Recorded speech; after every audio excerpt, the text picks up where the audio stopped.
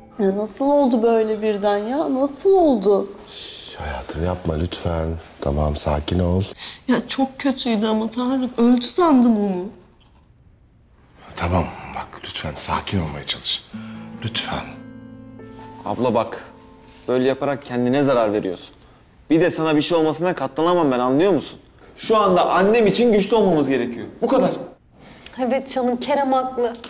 Hadi toparlamaya çalış kendini biraz. Yok anlamıyorum. Anlayamıyorum. İlaçlarını her gün düzenli olarak veriyorduk. Ya gözümüzün önündeydi.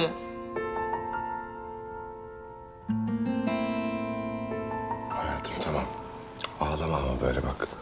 Ben de kötü oluyorum yapma. Ya ona bir şey olursa, ya torununu göremezse? Hayır. Hayır. Hayır. Aklına asla böyle bir şey getirme. Evet Hümeyra. Ne olursun. Hem doktorlar onunla çok iyi ilgileniyor. Geçecek bak, bunların hepsi geçecek. Çok korkuyorum, çok. Anlıyorum. Benim de içim paramparça. Ama kuvvetli olmak zorundayız. Seni ve çocuğumu düşünmek zorundayım. Ona hiçbir şey olmayacak, tamam mı? Valide Hanım iyileşecek. O çok güçlü bir kadın. Tamam mı? O iyileşecek, merak etme.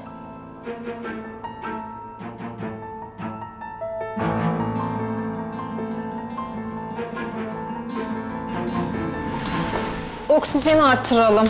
Tamam hocam.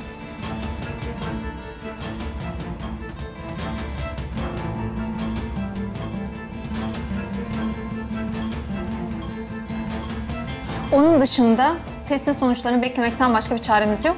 Sonuçlar çıkar çıkmaz bana haber veriyorsun. Tabii hocam.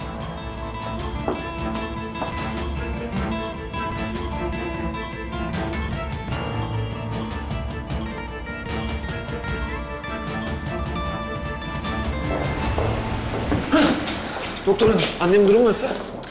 Annenizin durumu ciddiyetini koruyor maalesef.